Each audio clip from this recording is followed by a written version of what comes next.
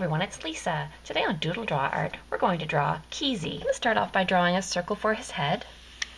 So I'm just going to float it on here. It's fairly light. I think you can see it. But this is just the sketch to establish on the page where we want our character to be. And then we're going to draw his body. So we're just going to come straight down like this and draw a rectangle. You can see that the rectangle that I've drawn is smaller than the circle because his body is smaller than his head. And his body's going to be really long. It's going to stop right around here, and his legs are going to be right down here. And then we'll show where his arms are going to go. So I'm going to make two little lines right here just to show where the arms will be. And they're not quite rectangles, these arms. They're more like they lean in a little bit towards his hands. I'm going to darken these lines up a little bit so that you can definitely see them when you're watching back. Sometimes the camera doesn't show everything as dark as I can see it here. Okay, so these are just sketch lines. We're going to be erasing these once we get it more established. Okay, so his hand is going to go right here, and his other hand is going to go right here. So I'm just drawing some circles now just so we can have an idea where they're going to go. And then his tail really comes from down low and it's going to come right up toward his hand over here. And we'll probably see a little bit of his spikes coming up in from behind. And then he has spikes on his head as well. So we're going to have one here. Just think of it like a triangle for now. And one here. So I'm just drawing triangles to show myself where I want all of these to go. So those where his spikes will go. And then he has ears. They're kind of like triangles too. One on this side and one just peeking out on the other side. Okay, so this is the general layout for our drawing. And now we can start to draw in our final lines that we're actually going to use for Kizi. So let's start with the easy ones. The easy Kizi lines, and we're going to start right here at the corner where his arm meets his body. So I'm just going to bring this line down, and when it gets to the part where his leg is, which is just below where his body ends, it's just going to stop being straight. It's going to curve a tiny little bit there, just a bit, not much. Then we'll make his foot, so we're going to come out like this to the side. And next we're going to just curve around this way a tiny bit until it touches the end of his leg, and then come up. We'll do the same thing for his other leg. We're going to come down, and we'll go to the side over here and make his toe sticking out, and then curve around to touch his toe. Perfect. So now come right back up here to where his head starts. Make a line that's straight until you get to right here where his body ends, and then just a tiny, tiny little bulge because his short little legs are not as straight as his body. Great. Okay, now let's draw his arm. So we're going to make our final lines here, pretty much the same as those two just were, and then we'll draw his thumb. So you're going to put your pencil just a little bit below this line and make a little line to show where his wrist meets up with his hand. And then for his thumb, it's just a little bit of an angle like this, curving down and back in. So if you imagine this line keeps extending, then that's where his thumb will end. Now on the other side of his hand he has a pinky, and so you can think of going straight across here and then just start a curve that's going to come over to the edge of his hand like this. So his pinky is his smallest finger, and we can go back over here now and make 3 fingers. And they're going to come right out to about here where my circle was helping me find the lines. So we'll just go 1, 2, and then small pinky 3. Great, and for his hand we just have one more line, and it's just this line here where the thumb will bend. So I'll just come into his palm and make a curve like this right here. Great. Okay, so let's go ahead and do the other hand since we're so good at hands now. And so arm line's going to come same as the other side, just from here. And then this arm line is going to come over like this and touch and stop. So then we'll do thumb. So again, start below, come up and angle over, and turn the thumb in. And then on this side, same thing, we're going to have the hand that curves up, and then we're going to draw 3 fingers. So we'll have 1 that's bigger, 2 that's almost as big, and then a smallish pinky on that side. Great. Okay, so you can see that right here I didn't connect this line up, because we're seeing Kizi sort of on an angle, and so we can see his arm connecting to his body on this side, but not on that side. Okay, so now Kizi also has some spots, so we can draw those. So he's got one green spot here and another green spot here. We can't see the whole thing, just most of it. And then we can see this whole one right here. Great. Okay, now let's draw his tail. So coming down from here, we're just going to go over and then sort of a turn up. And then we'll see here that we can just see a little bit of one of his spikes here and another little bit of a spike there. Those are his red spikes. Great. Okay, now the fun part, we get to draw Kizi's face. So let's start off by drawing the side of his head. So this line that came up here, we're just going to imagine that it's still going. So up, straight, still going. And we're going to bring it up this way and stop so that we can draw his ear. I'm just going to make his ear a tiny bit higher on this side. For the final line on his ear, we're just going to bring it over like this. So it's sort of a triangle, but a little bit more round. So I'll just erase some of my sketch lines so you can see that better. So kind of round in a triangle. And we went in, see the line of his head is here, but we've come in just a tiny bit on the side. And then when we get to the top, we can make his headline. It comes right up and stops where we had sketched in our triangle for the spike at the top.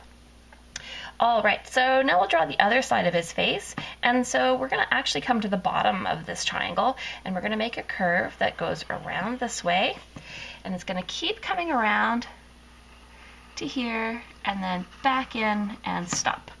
So this line, you can sort of see, it's like a circle, but it just has a little bit sticking out right here where his cheek is coming out toward the side.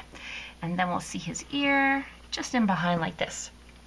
Great. So now we can also erase this line because we won't have anything showing in there. Okay, perfect. Looks good. So let's do his mouth next. We're going to find where his ear is. In fact, we can actually make another little triangle on the inside of his ear there. So let's hop on over, put your pencil down right here to make the edge of his cheek, just like because he's so happy and smiling. And then when you put your pencil down, we're going to draw his smile just like this. So it comes swooping across his face, just a nice big U. And it's going to stop, if you think of his ear here, it's going to stop just down from there. Great. So now let's come over a third of the way and make the edge of his tooth like this. And now let's come back over here and draw a big swooping candy cane shape, or half of a heart. It's going to touch right back in where his tooth ended. And now to show his line of his tooth, we're going to make a line that's parallel to this top one. So you can see that the top line and then this line, they are in the same shape as each other. And we can see his tongue just right down here. Perfect. All right, so now let's make his eye, because this is going to make him come to life. So a nice big circle shape in here. He just has one big happy eyeball.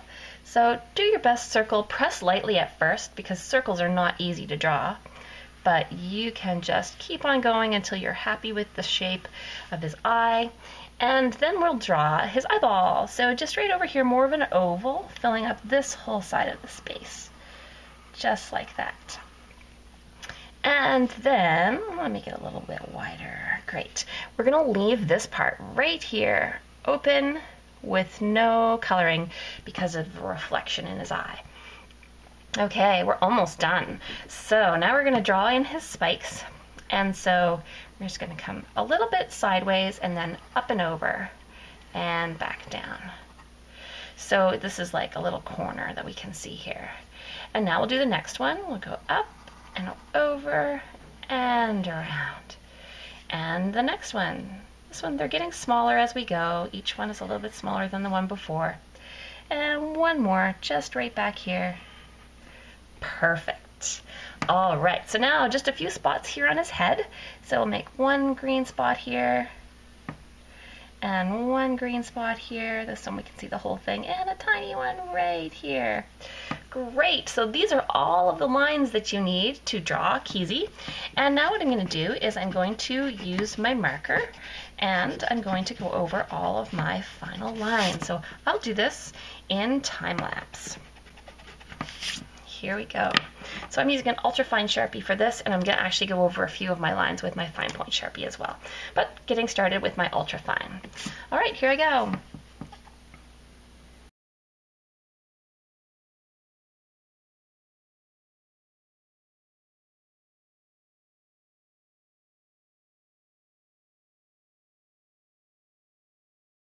You can see that I didn't I didn't outline his red spikes, because when you look at Kizi, you can see that those don't have dark edges.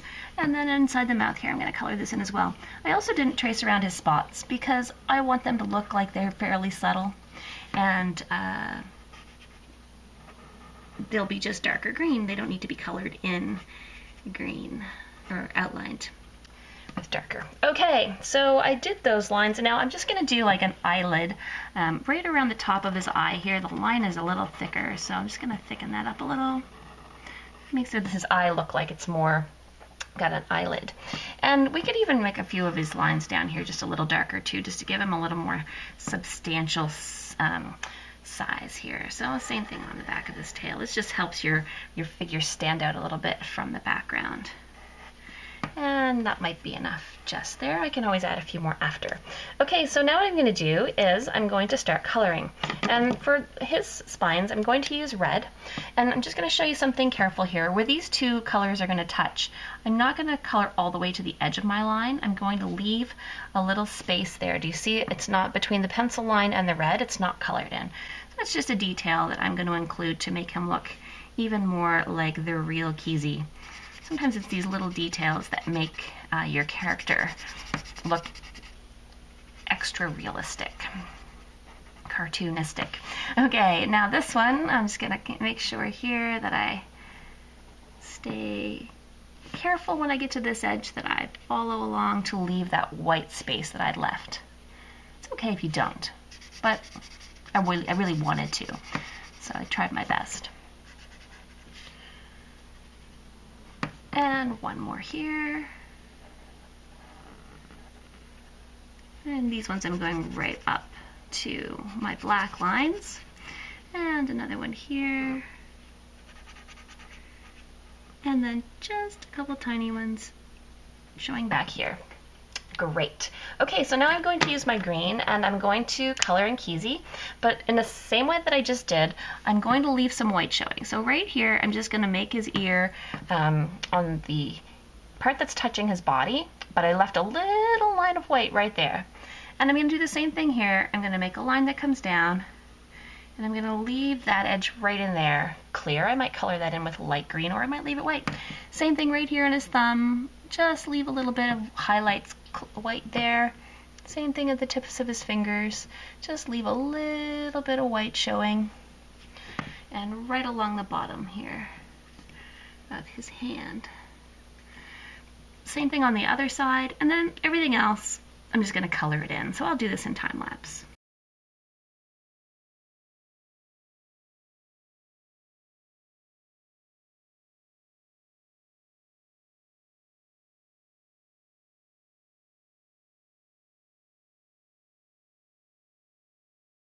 Alright, so what I'm going to do now is I'm going to erase all of these pencil sketch marks and also fill in his darker green spots.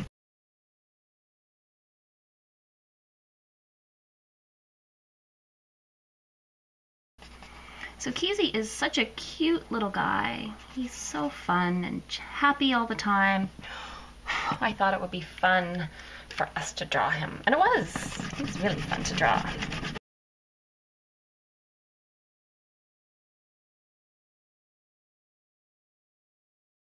All right, so I think my Kizi turned out really great today. And how did yours turn out? I hope you drew Kizi today. And I look forward to seeing you again soon. Thanks for watching.